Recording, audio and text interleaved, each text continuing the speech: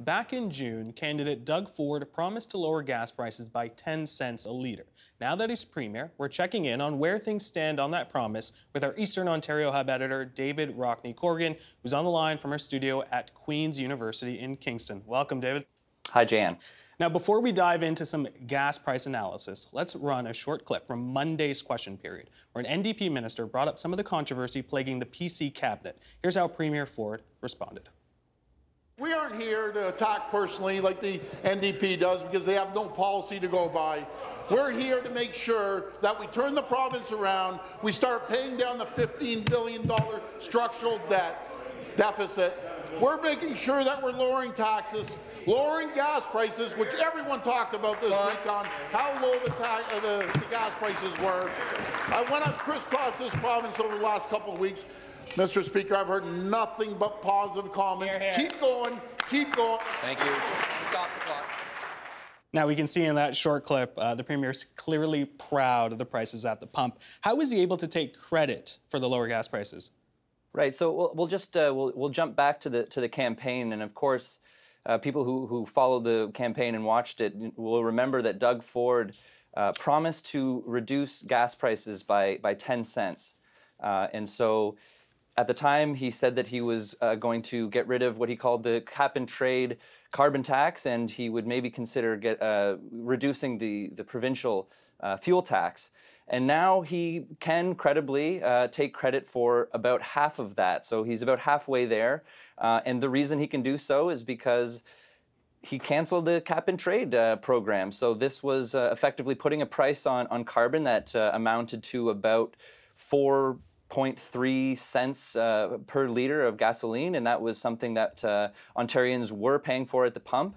And with the cancellation of it, it means that is something that the distributors, the gas companies no longer have to pay for, and as an effect on that, the consumers no longer have to pay that 5 cents.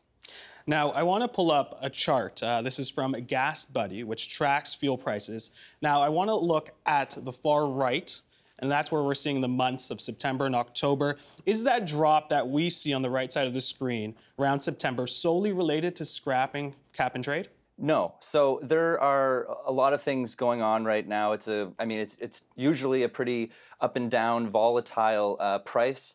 But no, the reduction in gas prices that we've seen over the last couple of months, down from about a high of a 2018 high of about $1.30.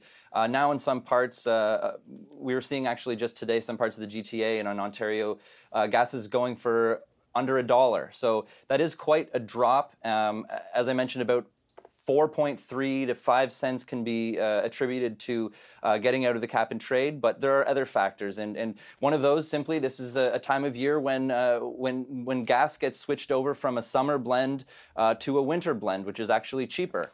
So that's a part of it as well. But no, Doug Ford can't take credit for all of the reduction in gas prices. Now, you had a chance to speak to an energy economist and a petroleum analyst. What other factors go into determining the price of gas? Sure. So, I mean, the big one is the oil price. So the global supply and demand for oil has a big effect on gas. And, right now, as we're seeing with our Alberta, there is a bit of an oversupply. So prices are on the decline right now. They're even actually in Alberta talking about, an output cut.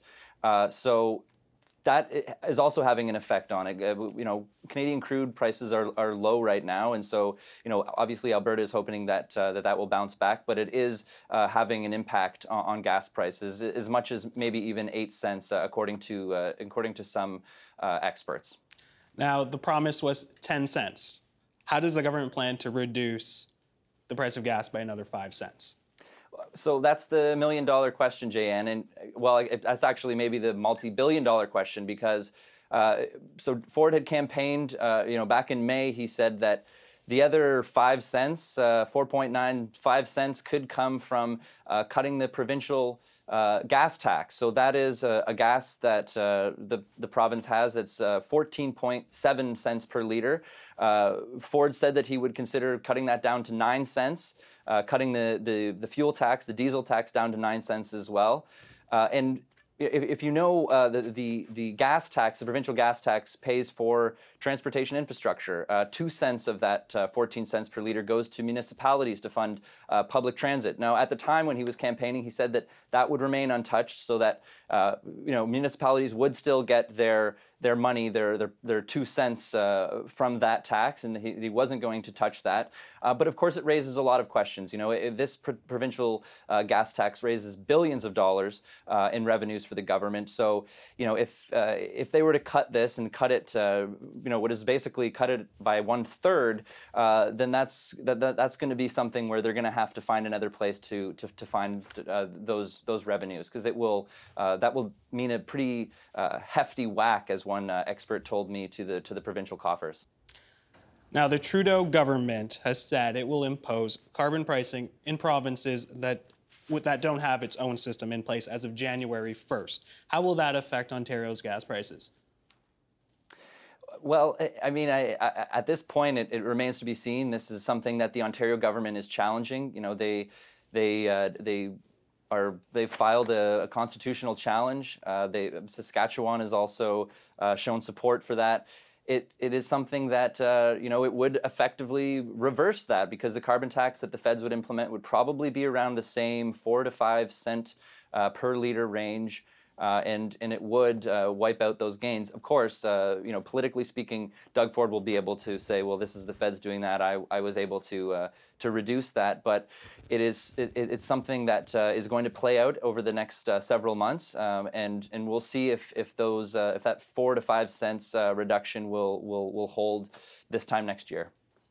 Well, it's something we will continue to follow closely. Thank you again, David Rockne Corrigan from Eastern Ontario, our Kingston, Ontario hub. Thanks, Jan.